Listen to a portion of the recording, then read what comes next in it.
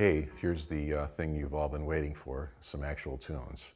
Now, remember when I was showing you the scheme of the harmonica, I tried playing Row, Row, Row Your Boat from the first hole. That's as far as I got, because the F that you need is not there unless you know how to bend. So if you want to play that from the fourth hole in the key of C, it's very easy, if you play it right.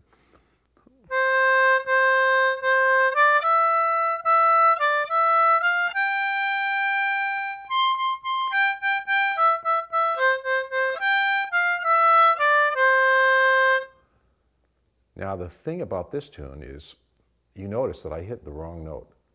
If you hit a wrong note on the harmonica, if you keep the air going, you'll eventually find it. If you stop and start looking around for it, you won't find it very easily. So that was the first lesson that I am giving you via my own mistakes. So the tune is very simple. Until you get here. And it's not that it's hard. You have to articulate those. There's two ways to do it, probably five or six ways, but the two main ways are you could do or like clearing your throat. That's pretty good. Or you can do tonguing. Not really that great a sound, but it's something that you'll use later for other tunes.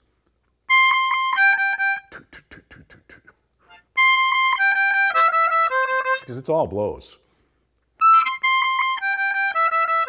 And to keep the air going when you're going down from 7 to 6 to 5 to 4. You don't stop. The thing on the harmonica, you just want economy of motion all the time. If you can do it on one smooth breath, you want to do it on one smooth breath. And then again, you jump from 4 to 6. You can hear a little bit of 5 in there. If you do it fast enough, no one will know. And that's going down the scale. Okay. The other thing you can do with Row, Row, Row Your Boat is to play it chordally. Like I said, the harmonica has those two chords that go along with most simple folk tunes.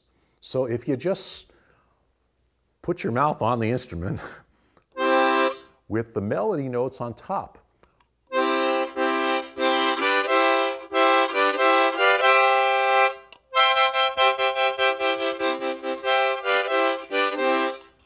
that's pretty easy, isn't it? So it's not the greatest sounding thing in the world, but just to let you know that that's a preparation for some more artistic renditions of things that are going to be like that. It's called a chord melody style of playing because you're playing the melody on the top and the chords on the bottom underneath the melody.